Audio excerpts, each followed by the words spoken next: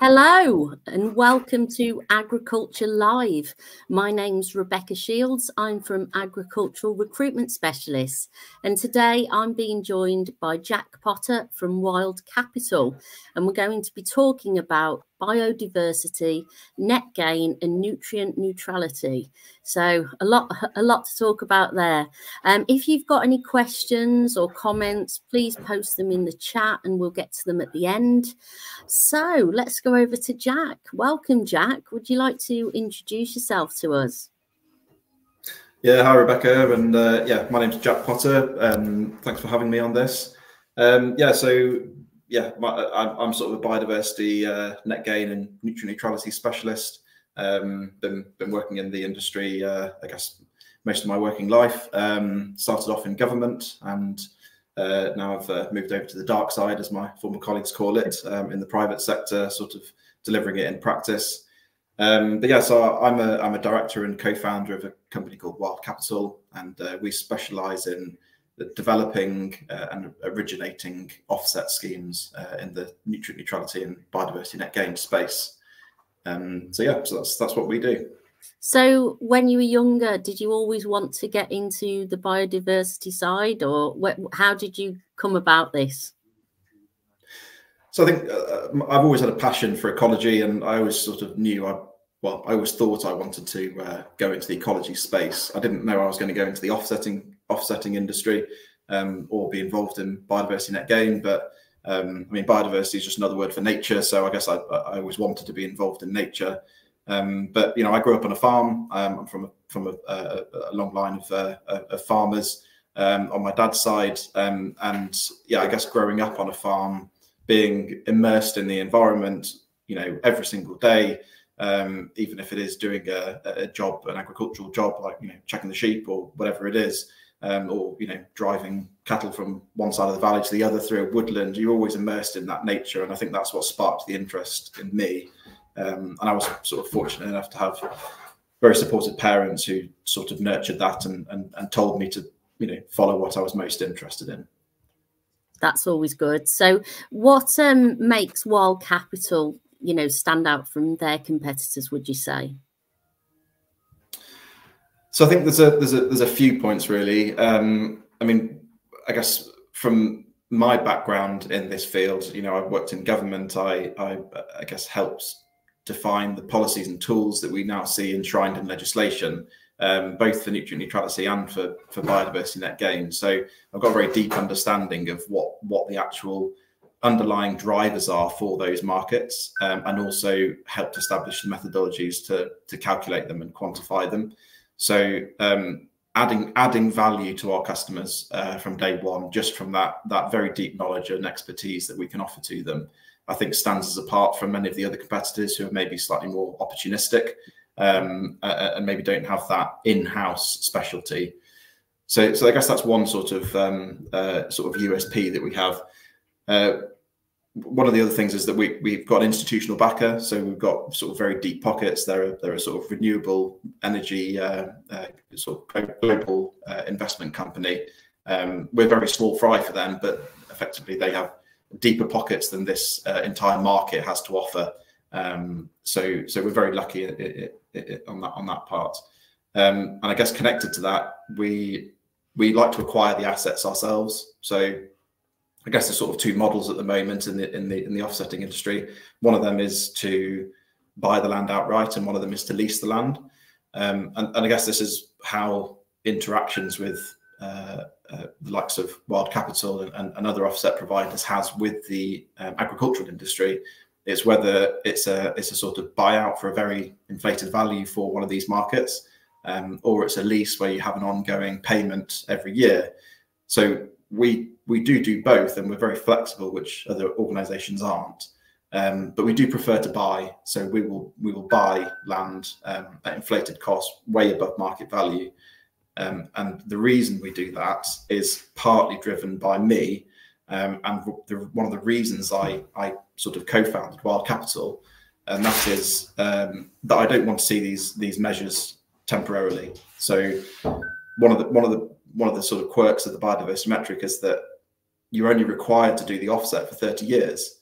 So it's a temporary mitigation. It's a very long time, but it's still temporary. And the developments that they're offsetting are actually for perpetuity. They're permanent impacts on our landscape. So part of the reason for establishing Wild Capital and having this institutional fund to be able to acquire the land itself is so that we can commit that these sites are going to be for nature forever, rather than just for a 30-year period and passing it back to the landowner, who can then do with it what they want, who may well keep it like it is, but they also may then plough it back up and put it back into agriculture. So that's one of the sort of USPs that we're sort of standing apart from others, and it is actually seemingly being quite attractive to customers as well, who have very long-term visions and have maybe been operating for a very long time, beyond 30 years ago that they were sort of established.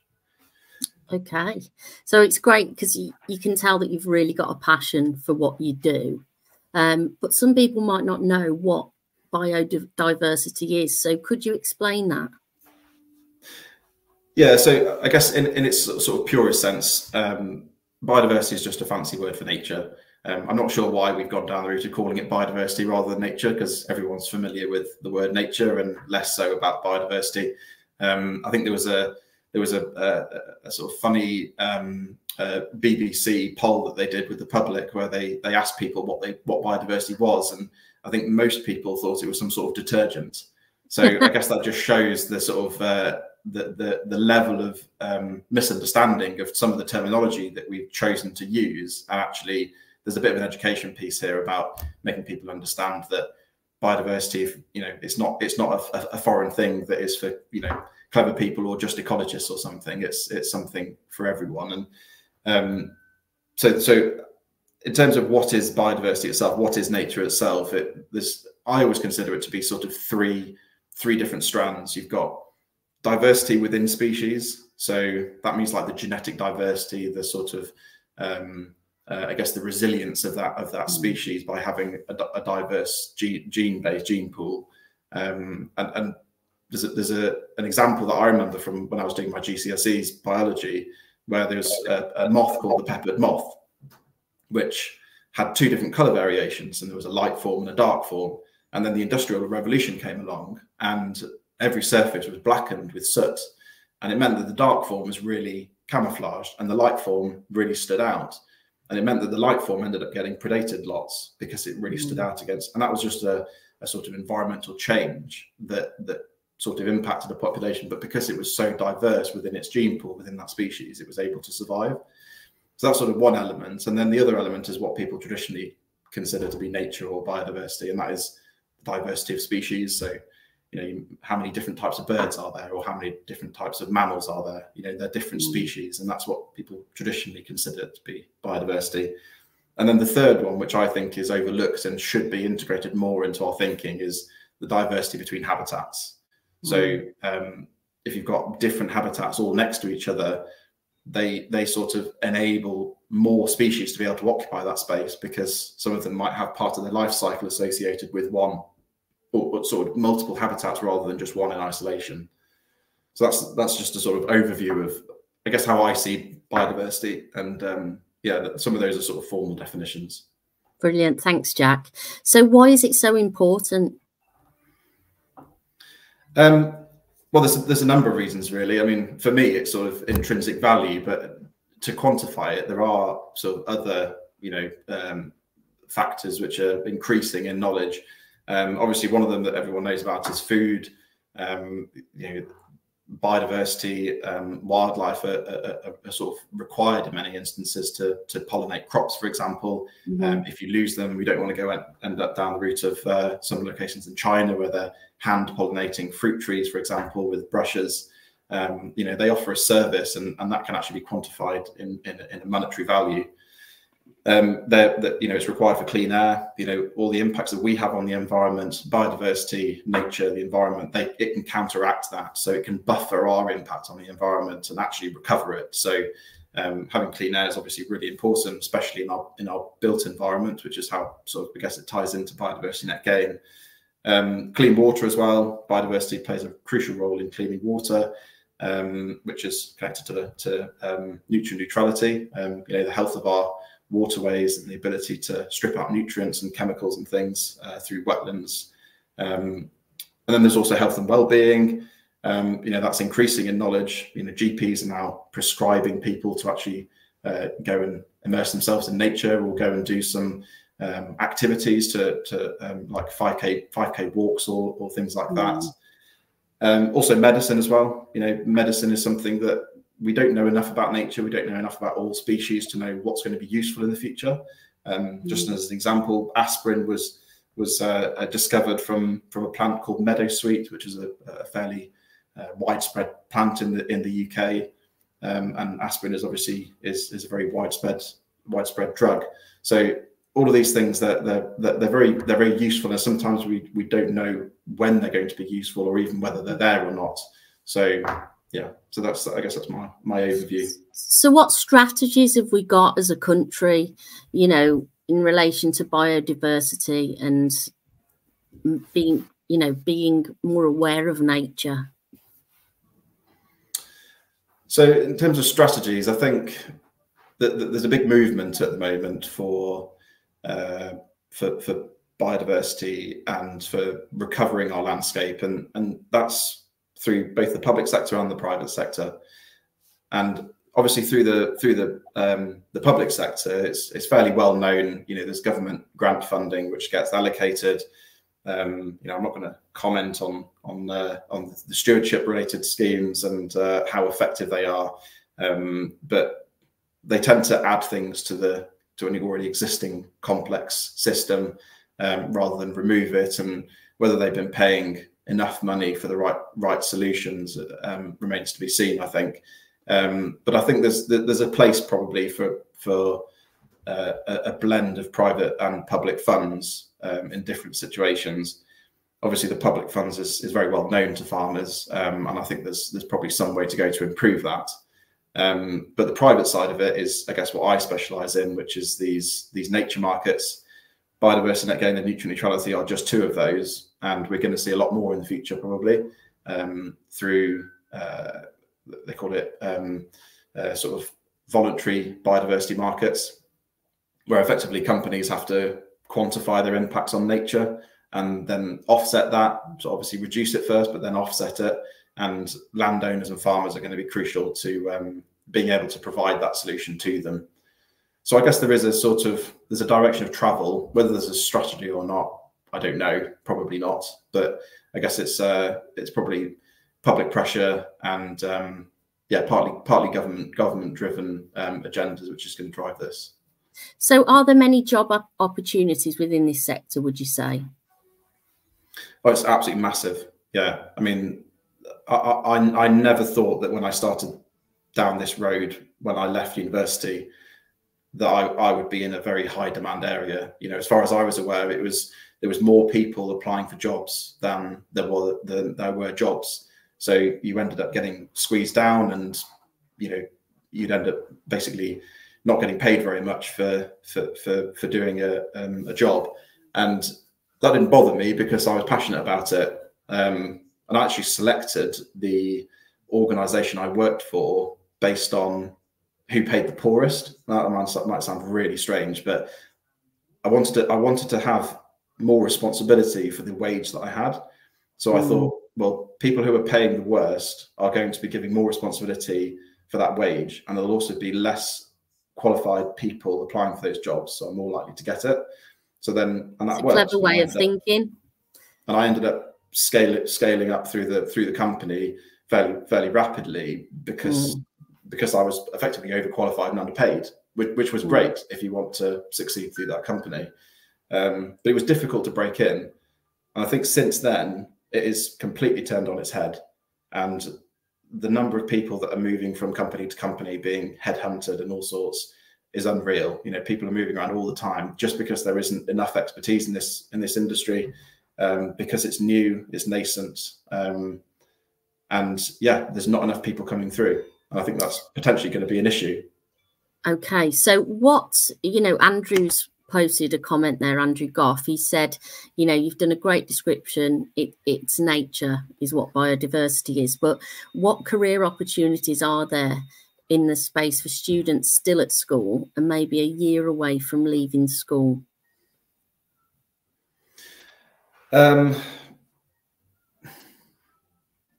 I mean, my way in was through the conservation charities into this conservation space.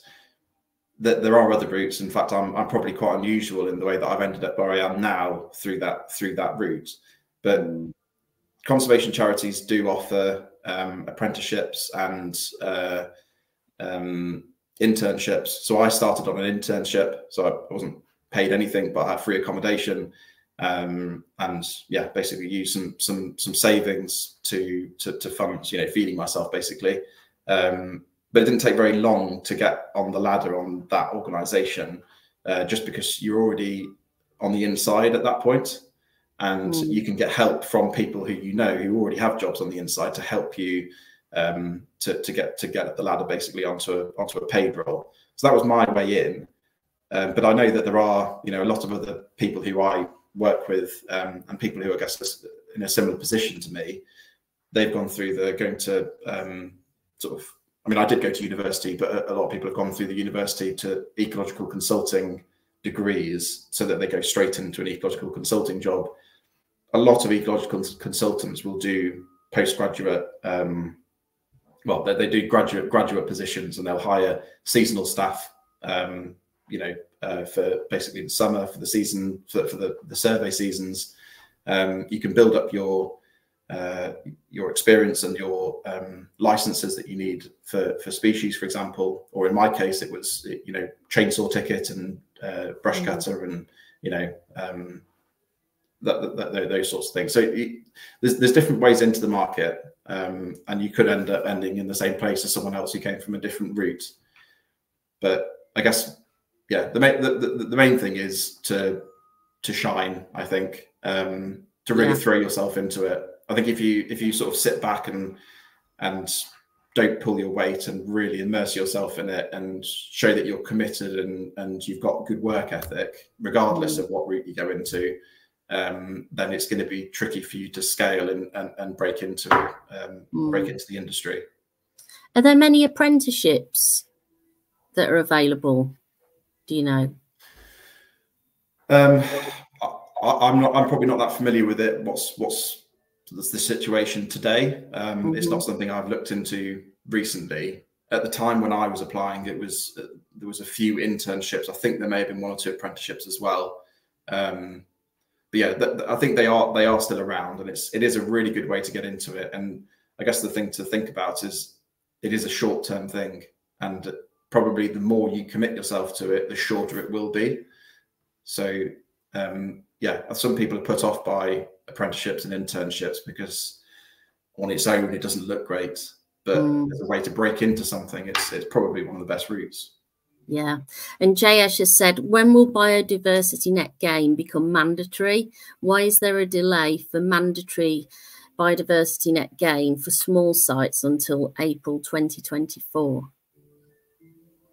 Yeah, so mandatory biodiversity net gain as of February is now mandatory. So that's for major developments, but for small sites there was a small delay. The reality is larger sites probably hasn't even felt the impacts of mandatory biodiversity net gain because they spend so long in the planning system. So smaller sites, because they're smaller, they have smaller impacts, and there's a risk that the cost of the environmental benefit is actually similar to the cost of administrating that purchase of that environmental benefit. So you almost need a structure and a system set up to enable smaller sites to be able to just contribute easily at low cost to an existing scheme. And when mandatory biodiversity net gain was announced in February, that's when everyone started moving almost, and it wasn't that system wasn't set up.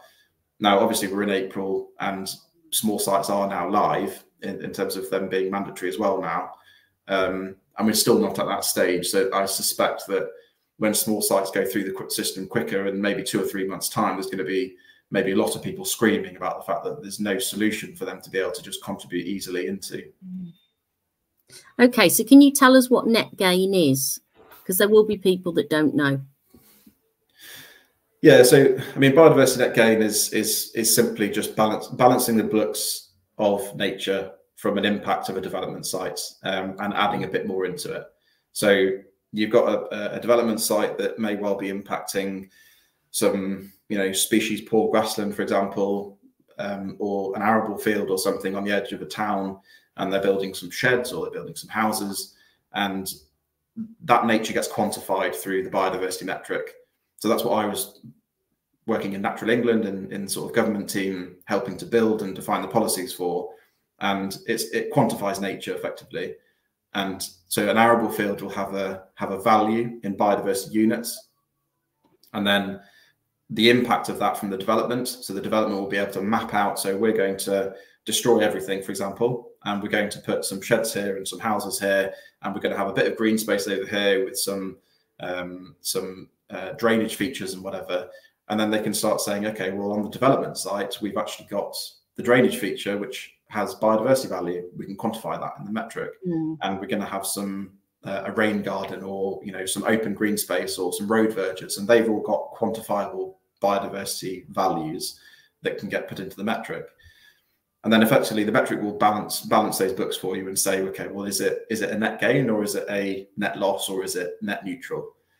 And if there's a net loss, or it's net neutral and there's a requirement to go above and beyond, then you need to offset. So that's where the offsetting, and that's where Wild Capital, that's where we come in, offering to sell those requirements, the shortfalls in the metric from the development, to the developer, to offer them a service to balance their books for nature. Okay. And so sorry, I just wanted to ask about nutrient neutrality. How would you define that? So nutrient neutrality is much simpler in concept, but much more tricky in terms of the solutions. So it's just a couple of chemicals basically that are impacting our waterways. It's nitrogen and phosphorus, and there's different catchments which are impacted by different chemicals. It was all driven by some European legislation, which was then enshrined in British legislation, and a piece of case law which effectively said if our designated sites, or our sort of jewels in the crown of our environment, are not meeting their conservation objectives, if they're failing as a result of nutrients, then you can't add any more to it. You can't give a permission which adds any more to it, because you're just making the situation worse. So in the case of the sites in the UK, we have sort of saltwater systems, so harbours at the end of river systems that meet the sea, and generally they're limited by nitrogen. So nitrogen will be the limiting factor to the environmental response, which is impacting those sites, and that's generally macroalgae. So you get these algal mats which form, and that's directly as a result of too high levels of nitrogen. And that algal mat will smother salt marshes, it will smother the mudflats, and birds won't be able to get to the mud, and it will change the chemistry of the mud. So it starts really degrading those sites. And where you've got permissions being granted, for example, for a new housing development, then that would be more water going to the sewer network, and the sewer network doesn't treat it to 100% efficiency. There's always a residual amount that comes out of the pipe, and that will mean there's more nutrients going into the system. So the legislation basically says you can't add any more, so that permission can't be granted then, unless you prove that you're removing something from the system. So that's how neutrality plays into this. So nutrient neutrality, it's a one in, one out system. It's very similar to the likes of carbon offsetting, but it's much more geographically constrained. So it needs to be where the impact is happening, the offset, the sort of one in, one out process needs to be happening within the same catchment. So what does also have river systems? Oh, sorry, Rebecca. You also have river systems which are more impacted by phosphorus, and geographically that's much more tricky, because you need to, where the impact is on that river system, you also need to offset with sort of from that point or above. So, and this is all, I guess, a sticking plaster temporarily until the designated sites get restored, which is the ultimate goal. And that's a responsibility the government need to take on. So what does all of this mean for the future? What's the impact? Well, I guess nutrient neutrality, I think everyone would probably hope that it is a temporary requirement.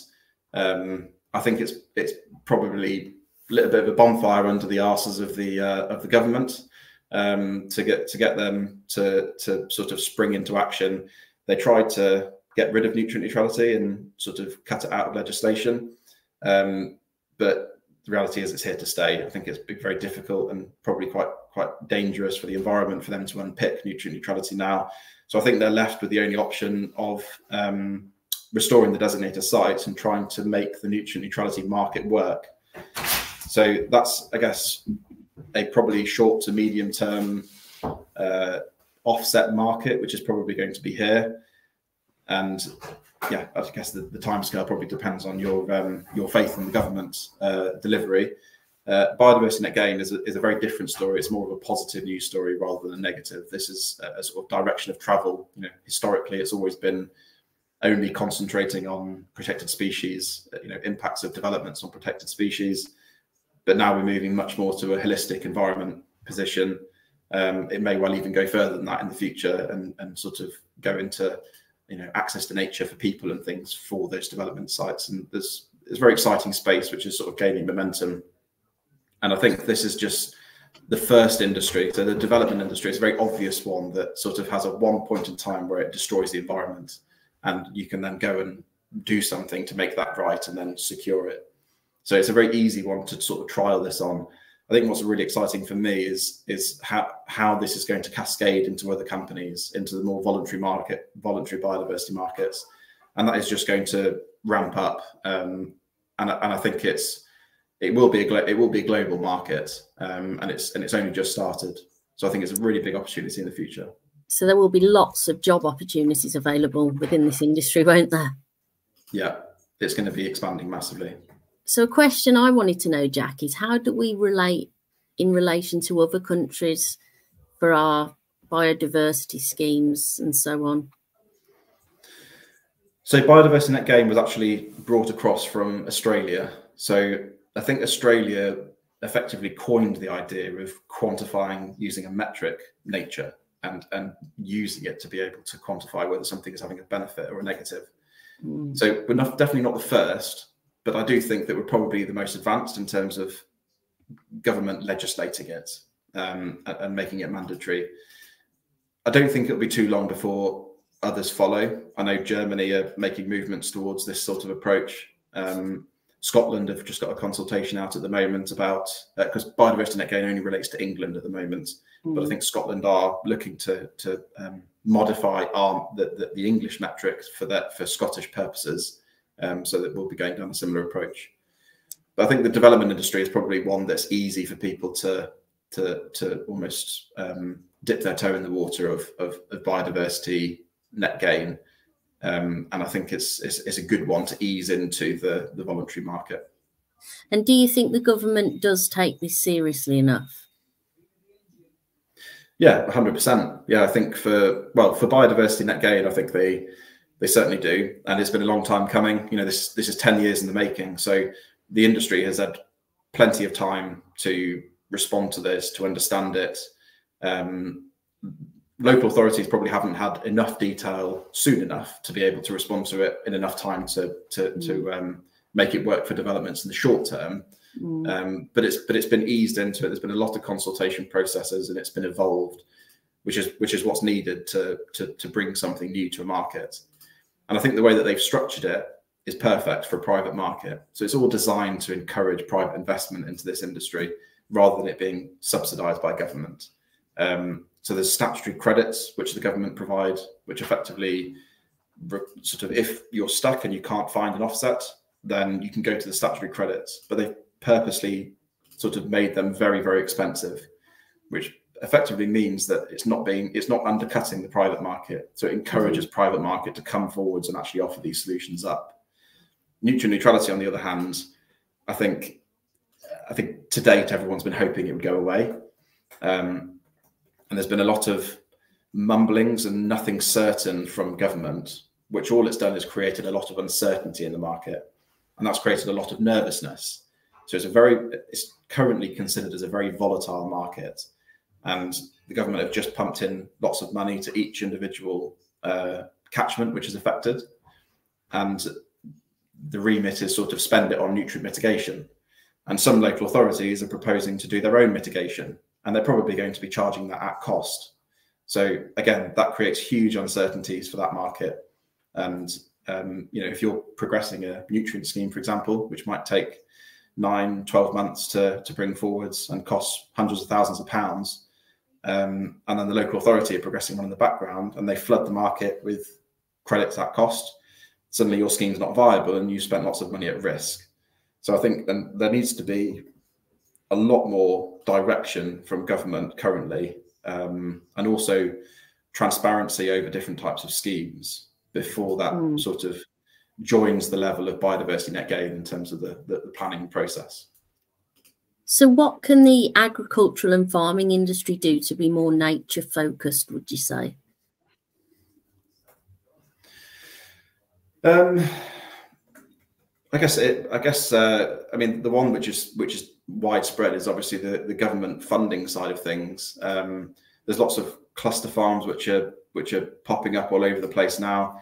I know our own family farm was part of a cluster farm for many years. To understand, I guess, holistically across a landscape, what is actually best for your landscape, and having some advice from an expert ecologist, what's important on your farm and, what it's special for, because something might be common to you, but actually in the context of the UK, it might be very rare and it might be very special. So understanding those sorts of things and what you're interested in pursuing and progressing, and then, the likes of the government grant system is ideal. It's very bureaucratic, but it is ideal to fund that sort of approach. And there's, I guess, there's the voluntary market to keep an eye on. Biodiversity net gain. There's obviously the selling of parcels of land which are maybe poor pieces of land agriculturally. They might lie wet, and they might not particularly yield high for agriculture, but for biodiversity it might be absolutely perfect. In fact, it quite often is the case that is the case. And there's also the lease side of things. But I mean, it's getting advice on what you've got is probably the first step, and cluster farms and ecologists are, I guess, probably the best route for that. And there's been a big push with tree planting and things like that, hasn't there? Yeah, people love trees. You can name them and say, oh, 1 million trees, and people can hear a number in their head and think that's great. So it's the right trees in the right places, people say. And yeah, there's government funding to plant trees. I think, this isn't my area of expertise, but I know in the sort of, there's a sort of carbon market opportunity with a blend of sort of public and private finance, where the government will pay to plant the trees, and private finance through carbon offsetting would effectively create the yield which is required to make it work for a farm. So yeah, there's various opportunities like that. And there are also companies that are saying, for every, I spoke to one a year ago or so who said for every piece of equipment they sell, they sell telehandlers, and for every telehandler they sell, they'll plant a tree. And they accumulated a pot of money and came to me and said, right, we need to plant some trees. Where do we plant them? And this is how much we've got. So yeah, there are some probably niche opportunities like that which might be useful. So there's going to be lots of new opportunities in terms of recruitment in this market, and in terms of new entrants into the sector. What would you say in terms of attracting people into this area? How could we do more of that?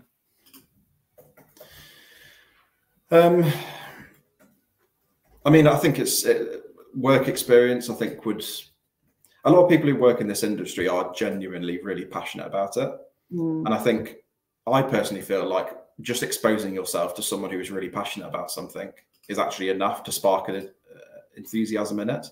So I think shadowing people, having work experience, maybe when you're at school, or maybe looking at internships, apprenticeships type thing, to be exposed to those sorts of people, I think is a good way to spark an interest.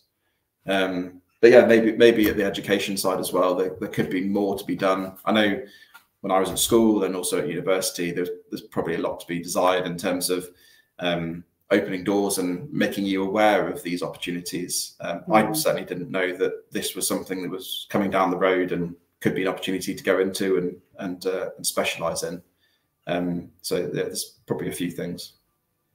Yeah, definitely. And I think things move so fast that jobs that when we were at school weren't even there, that, you know, that are now for us to even consider. Yeah, no, 100%. It's the same with me. I didn't think I'd be doing this when I was at university or at school. Yeah. Yeah, I think for me, I never really went into this industry thinking that it was going to be, you know, there's going to be lots of jobs available and it's going to be, you know, really lucrative or anything. I went into this industry because I'm genuinely passionate about it. It is my life passion, and I would have done it whatever happened. It's just completely by chance that there's quite a high demand for jobs at the moment. But I think even if there wasn't, I'd still be really happy, and I think that's really important, to do something that you are genuinely interested in. So yeah, I wouldn't necessarily encourage people solely to go down this route, you know, purely because there's a job available.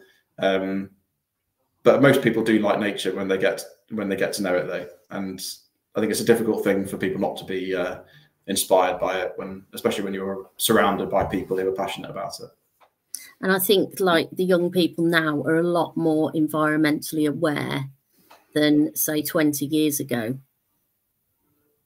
Yeah, no, 100%. Yeah, no, it's definitely going up the public agenda. I think there probably is quite a bit to do in terms of educating what's important, because I think sometimes headlines and things that can get people's attention aren't always the sort of best direction. Sometimes there are, you know, things that are crying out that need attention that don't get that public sort of airing, which need it. Definitely. Well, thanks, Jack. I've really enjoyed talking to you today. We've had some good questions which we've covered. It's given me a lot to think about. I'm sure the viewers, listeners will have a lot to think about too. Thank you, everybody, for watching and joining us today. And thank you, Jack. If you've got an interesting topic in agriculture or farming or related that you would like to talk about, please contact me via Agricultural Recruitment Specialists, which is www.agrirs.com. And all that's left to say is thanks again. Would you like to say goodbye, Jack? Yeah, no, thanks for having me, Rebecca. It's been a pleasure. Thank you.